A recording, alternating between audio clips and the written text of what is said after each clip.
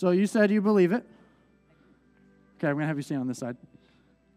Okay, so the law of conservation of energy, there's potential energy here, but it's not really active. It's not waiting. So, per this law, if you were to bring this bowling ball up to your chin, I will not let go, I promise. And let go, it would have energy to swing back, but it would not hit you in the face. Well, the law of conservation of energy says that there's never any more energy gained. It is only ever lost and turned back from kinetic into potential energy. Okay, so I would like you to grab this bowling ball. Keep going. Here, will you take a step to your left? It's got to swing straight. Okay. You step back just a little bit more. Okay, I need your face to be right here, though. You got it. You got it. You believe Newton.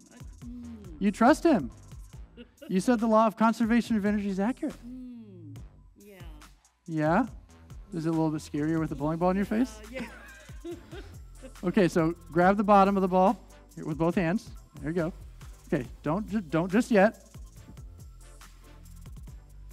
I'm going to ask you to let go of that ball.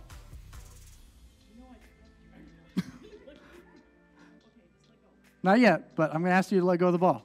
Okay, and then stand still. Stay where you are. You ready? All right, let go.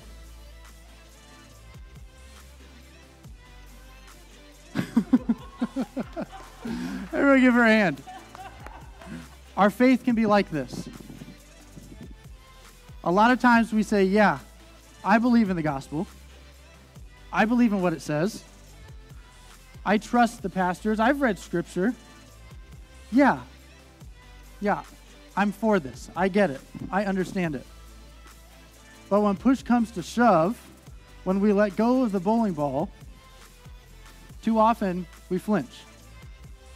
Too often, what we thought strong belief turned out actually to be something maybe a little bit less.